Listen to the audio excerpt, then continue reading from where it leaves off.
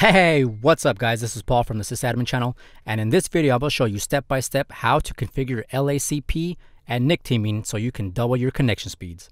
And we're starting right now.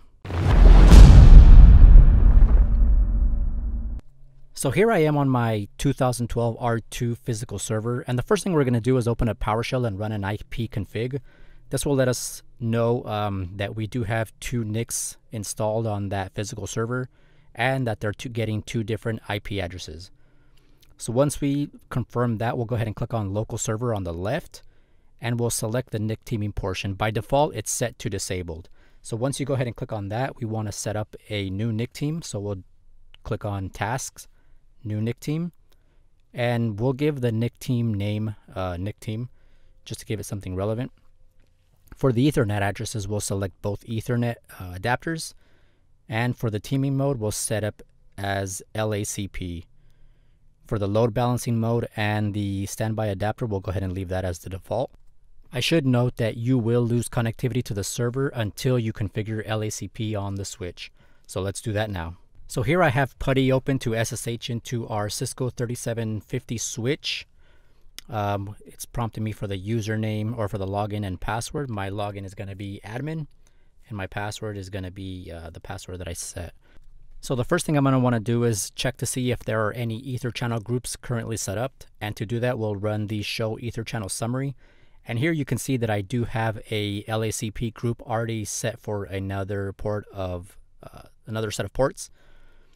So in order to configure my new ports, I have them on port 9 and 11. So to configure our first port, we'll do a conf t to configure the terminal. We'll enter in G209 because it's on the 9th port. And then once we're in that port, we want to set up a channel group. And since this is our second Ether channel in our switch, I'm going to go ahead and enter in channel group 2, mode active. And the active sets it as always active. Now on to our second port, which is port 11. I'm just going to go ahead and up arrow, and it should pick up the same syntax or the same command line. So once I've entered that in, I'm just going to go ahead and exit out or end out of that, and it should take us back into our privilege exec mode. And then now you can see that both of our Ether channels are set up. Port 11 and port 9 are configured as a port bundle, so that did take in successfully. So now any minute our servers should come back online. So just as expected, it did come back online, so I'll go ahead and close that SSH session. And here you can now see that the teaming mode is LACP. I'll go ahead and open up PowerShell again and run another IP config. And here you can see that it is utilizing one NIC team with one IP address.